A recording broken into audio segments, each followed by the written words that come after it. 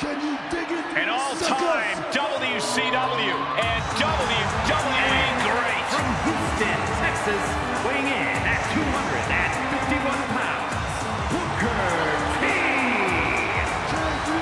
Booker T has had quite the career at WrestleMania. He faced Triple H for the WWE Championship.